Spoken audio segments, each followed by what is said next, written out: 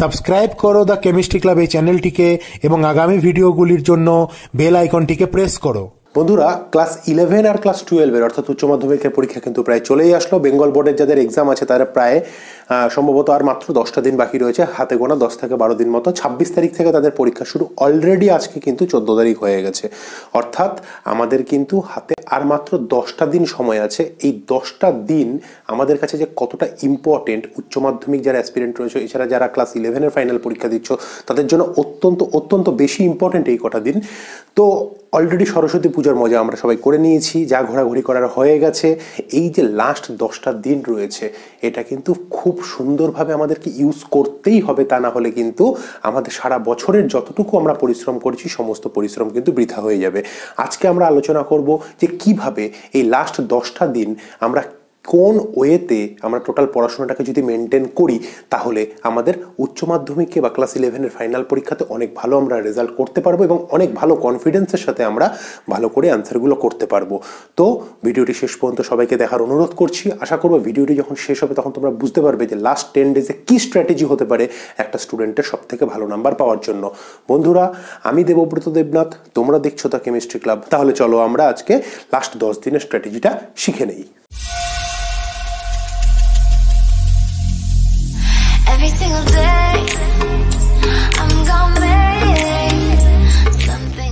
বন্ধুরা, আমি বেশ কিছু পয়েন্টের মাধ্যমে টোটাল বিষয়টাকে আলোচনা করব। তো সব থেকে প্রথমে আমাদের যে জিনিসটা করতে হবে, make the preference of your subject. That mean কোন সাবজেক্টটা তোমার কাছে উইক, কোন সাবজেক্টটা তোমার কাছে স্ট্রং, সেই জিনিসটাকে কিন্তু সব থেকে প্রথমে তোমাদেরকে ডিসাইড করতে হবে। তাহলে কি করতে হবে আমাদের কাছে? মোট 6টা সাবজেক্ট রয়েছে সায়েন্সের, মোট কথা 6টা সাবজেক্ট রয়েছে। 4টে সাবজেক্ট হচ্ছে সায়েন্সের, 2টো সাবজেক্ট হচ্ছে কম্পালসারি, বাংলা, ইংলিশ। এছাড়াও যাদের ক্ষেত্রে ফিজিক্স, কেমিস্ট্রি, ম্যাথ, বায়ো, কারো কারো ক্ষেত্রে কম্পিউটার সায়েন্স আছে, অন্যান্য টপিক রয়েছে। মোট কথা 6টা সাবজেক্টে আমাদের পড়াশোনা করতে হয়। কিন্তু যেহেতু আমাদের রেজাল্টটা যেটা হয় সেটা বেস্ট 5-এর ওপরে ক্যালকুলেশন হয়, অর্থাৎ টপ 5টা যে সাবজেক্টের নাম্বার থাকবে সেই সাবজেক্টের নাম্বারটাই শুধুমাত্র ক্যালকুলেটেড হবে। তো সেক্ষেত্রে কি করতে হবে আমাদেরকে এমন একটা সাবজেক্টকে সিলেক্ট করতে হবে যে সাবজেক্টের প্রিপারেশন এই মুহূর্তে আমাদের অত্যন্ত খারাপ কন্ডিশনে রয়েছে এবং কোনোভাবেই এই 10 দিনের মধ্যে এমন কিছু করে ফেলতে পারবো না আমরা যাতে কিনা সেই সাবজেক্টে মানে একটা খুব দারুণ একটা নাম্বার গেইন করা আমাদের পক্ষে সম্ভব হয়। সুতরাং সব থেকে প্রথমে আমাদেরকে প্রেফারেন্সটা সিলেক্ট করতে হবে। হতে পারে কারো কাছে ম্যাথটা অনেক বেশি টাফ লাগছে, ম্যাথের প্রিপারেশনটা ভালো নেই, কারো কাছে কেমিস্ট্রির প্রিপারেশনটা ভালো নেই, কারোর কাছে ফিজিক্সের প্রিপারেশনটা ভালো নেই।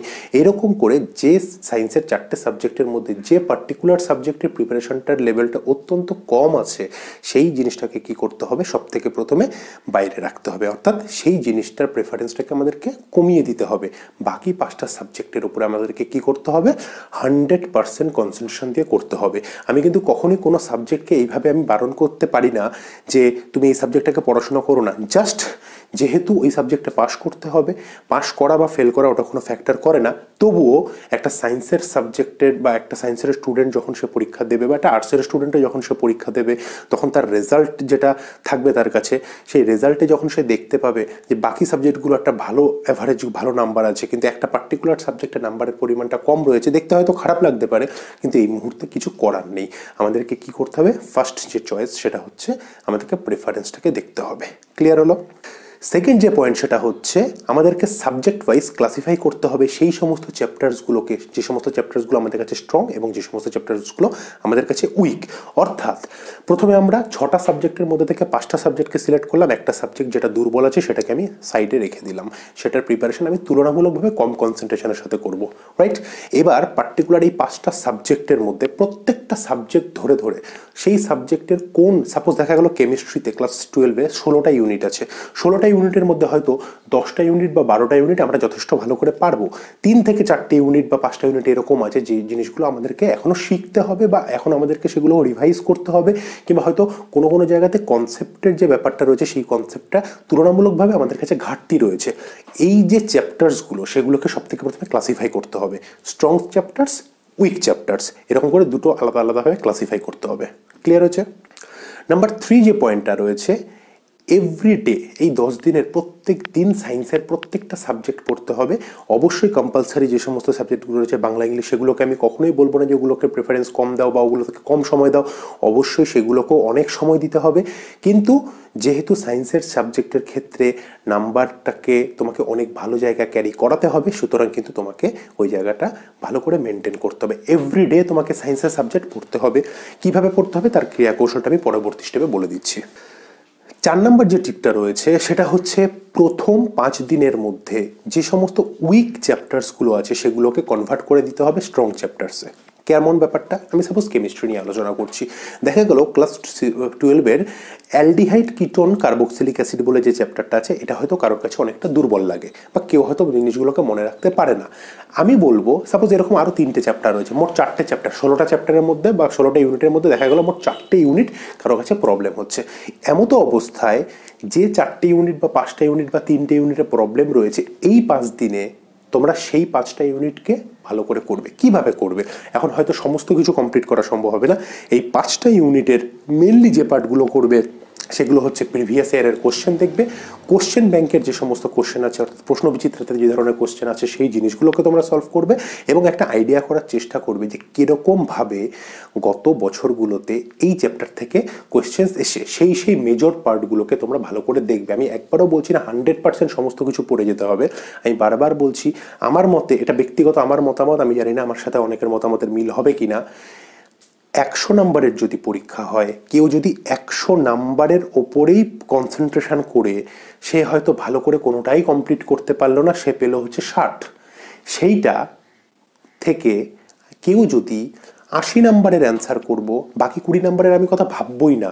আমি জানি যে আমার পরীক্ষা 100 নয়, আমার পরীক্ষা 80-তে, ঠিক আছে, আমি 80 মার্কসের অ্যান্সার করব। আমি 80 মার্কস অ্যান্সার করে যদি আমি 60 পাই বা 70 পাই, আমার মনে হয় ওই 80 মার্কসের উপরে কনসেন্ট্রেশন, ওই 80 মার্কসের উপরে ডেপথ অনেক বেশি থাকে সেই স্টুডেন্টের, অনেক বেশি কনসেন্ট্রেশনের সাথে সে কিন্তু এই জিনিসগুলোকে করতে পারে যখন সে বুঝে নিচ্ছে যে তাকে 80-র মধ্যে 60 বা 70 বা 75 তাকে স্কোর করতে হবে। ক্লিয়ার হলো ব্যাপারটা?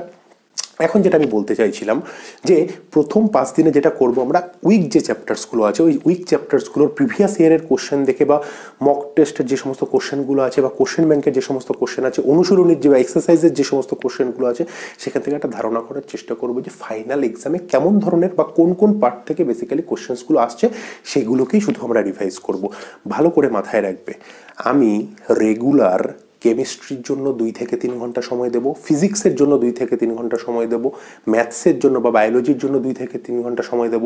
অর্থাৎ 5টা যে মেজর সাবজেক্টকে আমি সিলেক্ট করে নিয়েছি 1 নম্বর পয়েন্টে, সেই 5টা সাবজেক্টের মধ্যে 3টে তো সায়েন্সের সাবজেক্ট অবশ্যই আছে। 3টে সাবজেক্টকে কিন্তু আমি 2 ঘন্টা থেকে 3 ঘন্টা করে পার ডে সময় দেব, এই অন্তত 5 দিন। তাহলে কি হবে, আমাদের যে উইক জায়গাগুলো আছে সেগুলো আমার কাছে একেবারে আননোন থাকছে না, আমি কিন্তু অলরেডি সেগুলোকে প্রিপেয়ার করে ফেলছি। ক্লিয়ার হচ্ছে ব্যাপারটা? তার মানে প্রথম 5 দিনে আমাদের কি গেম হচ্ছে, উইক চ্যাপ্টার্সগুলোকে কনভার্ট করে ফেলা স্ট্রং চ্যাপ্টার্সে। ক্লিয়ার বন্ধুরা? পঞ্চম যে বা ফিফথ যে টিপটা সেটা হচ্ছে, আমার কাছে এখনও 5টা দিন সময় রয়েছে, আমি 5 দিনে উইক চ্যাপ্টারগুলোকে আমি স্ট্রং করে ফেলেছি। নেক্সট যে লাস্ট যে 5 ডেজ আছে, এই 5 ডেজের মধ্যে এভরিডে আমাদেরকে প্রত্যেকটা সাবজেক্টের 2 থেকে 3টে করে ইউনিট আমাদেরকে রিভাইজ করতে হবে। অর্থাৎ যে টপিকগুলো আমার কাছে গত 5 দিনের আগেও স্ট্রং ছিল সেগুলো তো আমার কাছে স্ট্রং টপিক রয়েছেই, আর যেগুলো আমি এই 5 দিনে রেডি করে ফেলেছি, হয় একটা বা দুটো সেখান থেকে এবং একটা বা দুটো এখান থেকে, এরকম করে প্রত্যেক দিন 2 বা 3টে করে ইউনিট যদি আমরা করি, কেমিস্ট্রিতে 16টা ইউনিট আছে, 5 দিনে 3টে করে ইউনিট করলে আরামসে আমার 16টা ইউনিট কমপ্লিট হয়ে যাচ্ছে। কোনো দিন হয়তো খুব ছোট ছোট চ্যাপ্টার যেমন পলিমার বা কেমিস্ট্রি ইন এভরিডে লাইফ, এই সমস্ত চ্যাপ্টারগুলো তো এক দিনে 4টে বা 5টা করেও চ্যাপ্টার কমপ্লিট করে ফেলা যাবে রিভিশন যখন আমি করব। ক্লিয়ার হলো ব্যাপারটা? লাস্ট 5 দিনের গেমটা কি হচ্ছে, এভরিডে ওগুলোকে রিভাইজ করা, এবং রিভাইজ করার সাথে সাথে আরও একটা বিষয় রয়েছে যেটা কিনা আমাদের সব থেকে বেশি ইম্পর্টেন্ট, সেটা কিনা আমি নেক্সট মাস্টার টিপসের মধ্যে তোমাদেরকে বলতে চলছি। লাস্ট এবং মাস্টার টিপস যেটা রয়েছে, এই কদিন তোমাদেরকে যেটা করতে হবে, উইক চ্যাপ্টারকে স্ট্রং চ্যাপ্টারে কনভার্ট করা, strong and weak both চ্যাপ্টার্সগুলোকে revise করা, এগুলো তো করছোই, তার সাথে বারংবার প্র্যাকটিস প্র্যাকটিস অ্যান্ড প্র্যাকটিস। এবং এই প্র্যাকটিসগুলো কিসের প্র্যাকটিস? ইয়েস, লাস্ট যে সমস্ত ইয়ারের প্রিভিয়াস যে ইয়ারের যে কোশ্চেন্সগুলো আছে, আমি তোমাদেরকে বারবার করে বলছি, লাস্ট 5 ইয়ার্স যতক্ষণ পর্যন্ত সিলেবাস না চেঞ্জ হয়েছে, লাস্ট 5 ইয়ার্স বা 4 ইয়ার্স এই কোশ্চেনগুলো এইচ অ্যান্ড এভরি কোয়েশ্চেন তোমাদেরকে করতে হবে, ইচ অ্যান্ড এভরি কোয়েশ্চেন করতে হবে। লাস্ট ইয়ারের কোয়েশ্চেনগুলো দেখে তোমার কাছে একদম ইজি একটা কনসেপ্ট চলে আসবে যে হ্যাঁ এমন ধরনের কোয়েশ্চেনই আসছে, তুমি অনেক বেশি কনফিডেন্ট ফিল করবে। নাম্বার 1 হচ্ছে প্রিভিয়াস ইয়ারের কোয়েশ্চেন সিলেক্ট করা। নাম্বার 2, অবশ্যই মক টেস্ট দেওয়া ঘড়ির সময় ধরে। 70 মার্কসের কেমিস্ট্রি পরীক্ষা হয়, রাইট? 70 মার্কসের জন্য তোমাদের কাছে 3 ঘন্টা সময় থাকে। তোমরা বাড়িতে যদি প্র্যাকটিস না করো, ওই 3 ঘন্টার মধ্যে অন্তত পক্ষে 4-5টা এক্সাম যদি তোমরা মক টেস্ট না দাও, আমি তোমাদেরকে বলে দিচ্ছি এক্সাম হলে গিয়ে সেই লেভেলের কনফিডেন্স কিন্তু তোমরা পাবে না, যেটা কিনা তোমাদের পাওয়া উচিত। সুতরাং এই কদিন তোমরা কি করবে, দেখো আর তো মাত্র 10টা দিন রয়েছে। এই 10টা দিনের পরের জীবন এবং 10টা দিন পরে কি হতে পারে সেটা আমরা সবাই জানি। সুতরাং এই 10টা দিন কিন্তু কোনো কিছুর সাথে কম্প্রোমাইজ না করলাম এই কদিন স্মার্টফোনের ব্যবহার, না করলাম এই কদিন ইন্টারনেটের ব্যবহার, না করলাম এই কদিন বন্ধুবান্ধবদের সাথে গল্প, না করলাম সময় অন্যভাবে নষ্ট। আমরা এই কটা দিন প্রচুর পরিমাণে সময় দেবো। দিনে 12 থেকে 14 ঘন্টা যদি আমরা পড়াশোনা করি, আমরা উইক সাবজেক্টকে স্ট্রং সাবজেক্টে ট্রান্সফার করা, আমরা স্ট্রং অ্যান্ড উইক চ্যাপ্টার্সগুলোকে রিভাইজ করা, বারবার রিভাইজ করা, বারবার প্র্যাকটিস করা, এবং অবশ্যই এই যে কথাটা বললাম যে প্রিভিয়াস ইয়ারের কোশ্চেন এবং mock test, very very very important part কিন্তু এটা। এই জিনিসগুলো যদি করতে পারো, আমি তোমাদেরকে কথা দিচ্ছি তোমরা অবশ্যই ভালো রেজাল্ট করবে। মক টেস্ট ভীষণ ইম্পর্টেন্ট। বিভিন্ন যারা প্রাইভেট টিউশন পড়ো বা যারা প্রাইভেট টিউশন পড়ো না, স্কুলের ওপর অনেক বেশি নির্ভরশীল, তাদের প্রত্যেকের টিচাররাই এখন মক টেস্ট নিচ্ছেন। প্রত্যেকটা মক টেস্ট দেওয়ার চেষ্টা করবে, প্রত্যেকটা মক টেস্টের নিজের জায়গাটা বুঝতে পারবে, হাতের লেখা ভালো করে সমস্ত উত্তরগুলো যেন ঠিকঠাক করে করতে পারছো সেই জায়গাটা দেখবে। যারা কিনা কি করে খাতা রেডি করতে হয় সেটা এখনও জানো না, আমি এই উপরের আই বটনে তোমাদেরকে দিয়ে দিচ্ছি, সেই লিঙ্কটা দেখে তোমরা দেখে নেবে যে কীভাবে নিজের খাতাটা প্রিপেয়ার করলে এক্সাম হলে অনেক ভালো স্কোর করা যায়। তার টিপস আমার এই ভিডিওটাতে দেওয়া রয়েছে, তোমরা অবশ্যই সেটাকে দেখে নেবে। এছাড়া সামগ্রিকভাবে যা বললাম সমস্ত কিছুর পরে কিন্তু একটাই কথা থাকে, তুমি কতটা চাও যে তুমি কতটা পাবে।